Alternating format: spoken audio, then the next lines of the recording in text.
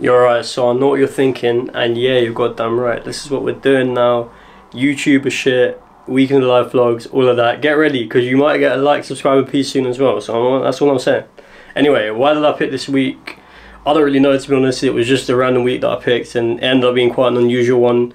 In terms of work I'm doing, in terms of code, wasn't doing all that much, but these Bayesian neural networks we've been trying to get working on our Parkinson's data. Model's almost there, but we're just tweaking hyperparameters. So when I'm referring to hyperparameter sweeps, that's what I'm talking about. Then in terms of when I was going into uni, I was TA in a course, so a lot of time was taken up by that. Then any other remaining time I had, I was reading papers. It was also quite a social week for me in that I had a friend's girlfriend who was in a play, so we went out to go watch that. One of the PhD people from our lab graduated, so we went out to go celebrate that.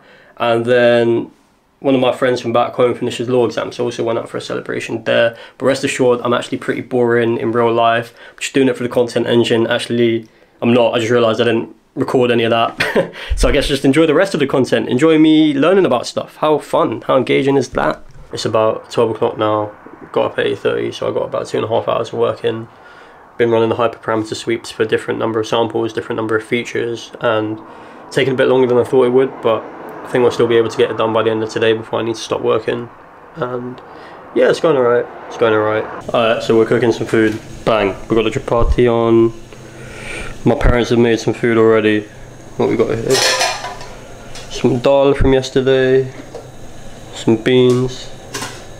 Some rice. What's this? Sambar, because we had dosa yesterday. So I'm gonna have my lunch. I'm a little bit behind because I got up late, so I'm just gonna work through lunch. I think there's an easy task for me to do because I'm looking for some data and seeing if we can access it basically, so it's nothing too strenuous, and just keep the hyperparameter sweeps running in the background.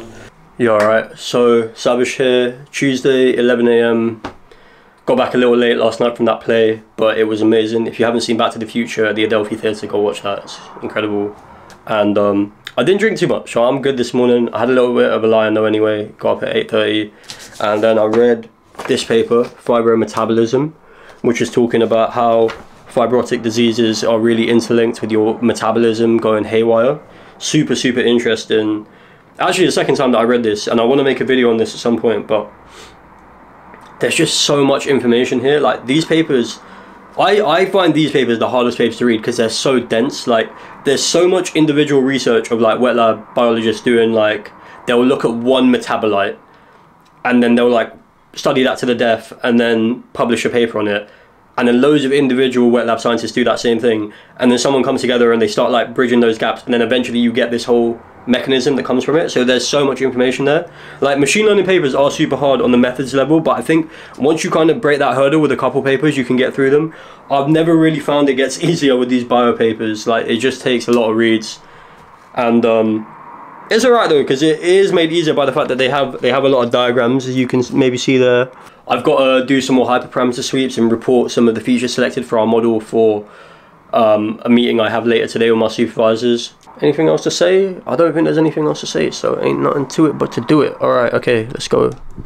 So I got my rice there, Jira rice. Got some chana masala, and then carrying on with these hyperparameter sweeps. I had the meeting with my supervisors and we discussed the next steps for the plan. We're currently in the harder stage. Bottleneck is getting the model working. Once that's done, it's definitely a paper on the end of it, maybe even a second clinical one, but we'll see about that. So yeah, working through that, just thinking about the best ways to approach the experimental side of it, the hyperparameter sweeps, etc. I spent a couple hours looking at the AI for drug discovery market, and just learning more about that. There was like an interesting Derek Lowe article I read. He's got a great blog on this called In the Pipeline, where he just talks about drug discovery and pharma, and had a little review of some companies that have used AI to create drugs, or at least have said they have. His article basically is arguing that they haven't really discovered any drugs for the majority of the part. It's more like they say they are. And there's some issues there with how AI has been used as kind of a hype and marketing tool, and it's important for me as well. I read an even better article. It was surveying the whole landscape of companies that are using AI to create drugs and how far they've progressed through clinical trials. Most of them are still preclinical, but In Silico in particular have managed, which is a company out of the US and quite a recently created company. I think they're only 6 years old. Yeah, 2018. That's when they were created, and they managed to get 17 candidates to at least preclinical. They even have an IPF drug in phase 2, which is the disease that I study for my PhD. But that is an anomaly. I think like out of the, seemed like there were over 100 drugs there or something, a lot of drugs. Only one, or only maybe like 2 or 3 have made it to like phase 2 or beyond. I think there was 1 in phase 3. But yeah, right then, I think it's bedtime for me. It's like 12:15. Bloody hell, mate. About 9:30. Just spent this morning doing a bit more of the hyperparameter sweeps for my neural networks. So I'm going into Imperial today, which is in White City. I've got a master's student meeting, I've got a meeting with my supervisor, and then there's a talk on ARPA-H, which is kind of like a DARPA, you know, like innovative, long-term scientific progress kind of investment fund, but specifically for healthcare. And yeah, there are also a couple papers that I need to read. Paper on looking at how you kind of change SNP effect sizes when you're dealing with multi-ancestry populations, and the original paper was for genomics. I want to see if it can be used to be applied to microbiome studies, because I'm working with a microbiome data set. So I'm going to read that, and then I've got another paper that I wanted to make a video on called AI in the Whole World Benchmark, which is on AI ethics. Or it's by the AI ethics crowd. The issue with benchmarks is that they have to be either super targeted and well laid out, or like they end up kind of being a bit amorphous and not really useful for anything in particular. Alright, hey, so it's like 8:15 now, I'm back home. Went in today with my master student. I co-supervise him with my supervisor, and it's quite a nice dynamic to have, because we can basically always be giving ideas out. Like when one of us is talking, the other one isn't, kind of like, and we kind of bounce off ideas with each other quite nicely. It's a good dynamic, I feel. Went to this talk on ARPA-H, which was being done at Imperial. So the ARPA-H is kind of a riff on DARPA, which is that well-known military science innovative agency thing that was run by America before. I think they created the internet. They may have done some other stuff with space tech, I don't really know. But like super famous.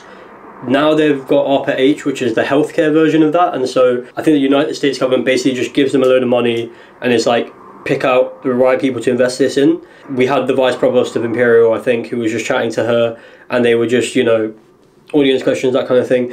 To be honest, it was a little bit short. I wish it would have been longer, because I feel like the questions were starting to get pretty interesting. I went after her and she was there for a little bit longer, so I asked her a question on kind of how the programs work. So they have 17 key programs, and they have one key program manager who has to come from the US, but they take projects and staff and postdocs and they hire from basically wherever in the world. I'm trying to think about, like, if I finish the PhD, what exactly I'd go into, and I want to do something that really pushes me and is ambitious and really just does change the world. I don't know if that's like doing a startup and then progressing outwards from there, or if it's to go join one of these scientific organizations.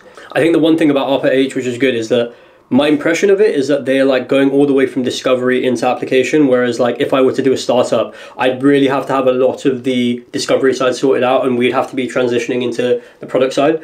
And yeah, so that was good. And then I came back home straight after, was reading that paper that I started the day off with on my way in, or in the morning rather, on the phylogenetic tree regularization. And yeah, that one's looking pretty interesting. Interesting as well because it's done, one of the co-authors is Shadi, who I met when I was working at Microsoft, and he's, we got along really well. I want to like drop him a message maybe about this paper, because he's also doing stuff that is relevant to one of my other projects, which is looking at simulated data. He's got a simulated data package. Want to just kind of see if there was some ideas that I can bounce off of him, because he's basically developed simulated data package for genomics data.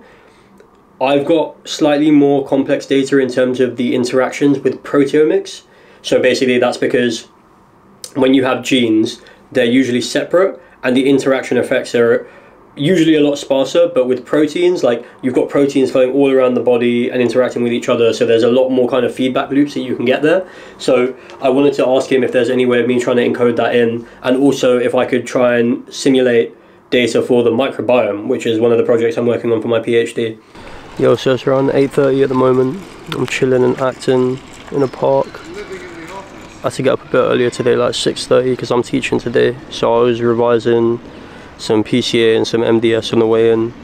It's kind of funny actually. When I was younger, I always used to think that teachers or supervisors, professors, whatever, like they always just knew what they had learned before. Like everyone, or you always, once you've learned PCA, you always know PCA. Once you've learned a neural network, you always know how neural networks work, but it's like every year you have to relearn it, basically. Obviously it's easier to relearn than it was the first time around, but you always have to relearn it because you just forget because of how busy you become. The workload for professors just increases exponentially when you have teaching involved, especially when you're like doing new courses, because like doing the lectures and doing all of that stuff takes so much time to do. It made me respect it a lot more, to be honest, the amount of effort that they put into it. It's so much like other shit professors have to deal with that you're kind of shielded from as a student. When you do like your research project at the end of your final year and you're just working on the research, like that's a luxury to just be able to work on research. A lot of professors are either writing grants or they're teaching, preparing teaching materials, they're supervising other students. Very little time to actually do your own research, which is something that really I didn't understand until I did a PhD. I think that's true of any kind of discipline, that like, you know, the higher up you go, it becomes more of a sort of managerial role than it is necessarily doing the pure science, but it doesn't seem like the best balance. Like, I don't know why so much time gets shifted away from doing research. Yeah, alright, so it's about 5 PM now. Finished teaching today, got like three and a half hours of basically debugging students' code, Python code, sorting out Conda issues, that kind of thing, and then also doing some PCA and MDS stuff.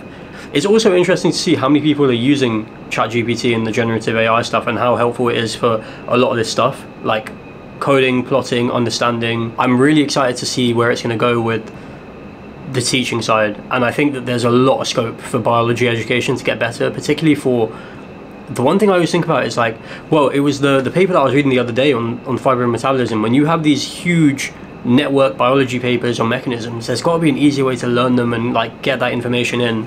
I feel like question answering, which is what LLMs are really good at, once we figure out how to use them in the right way with graph structured data, will be like super helpful for understanding how networks work and how to learn networks better.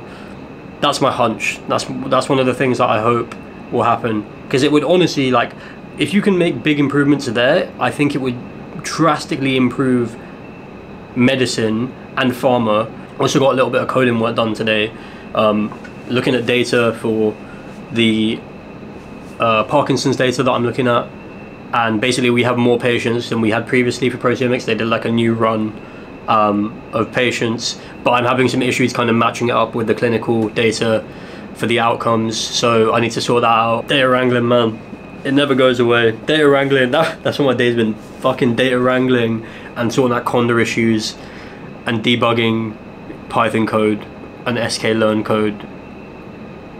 This is the essence of what coding is. This is really like over 60%, I'd say, of all coding is like just sorting out all of this stuff.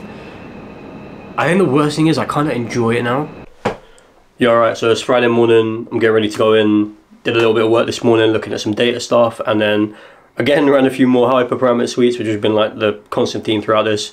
Gotta go teach, so I'm gonna go get the train very soon and then read a few papers on the way in, revise for that teaching session, do that teaching session, then maybe I'll edit some videos, and then I got a nice evening planned. Gonna go see some friends. Friends got a photography exhibition, and then one of my boys from home has just finished his law exam, so we're gonna celebrate, which is gonna be fun. I don't know how people like always have stuff to talk about on these videos. Like, I was watching other YouTubers who do week in the life. They just like regularly do a week in the life. I just kind of run out of shit to say. I don't really fucking know how people do this. It is a bit like Truman Showy as well. Like, I always feel the urge to like have a camera on me and record myself. And that's only for doing it for like a week. I think what I'm gonna do is I might do this like once in a while, pick a random week, try and film whenever I've got enough time. And I want to give it like, make it fairly realistic, give you some insight into the research side of things. But yeah, maybe I am just boring, man. Maybe I don't really do that much. Oh well, simple life, I like it. Anyway, bye.